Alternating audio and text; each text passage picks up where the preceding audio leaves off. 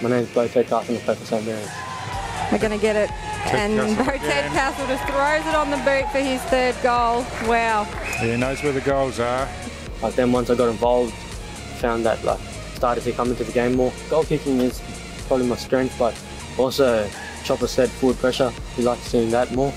But he said once we start doing that, the goals will just come. Oh yeah, Chopper's been good. He's just been telling me to just play my game in a rough class, because like every week he's just helping me calm the nerves and just settling me down and just telling me where to go and what to do. Probably our forward Jackson Payne, Jackson Calder, just even the players that retired like Iggy, Lubber, in the change rooms and stuff, just always getting around me, just helping me out.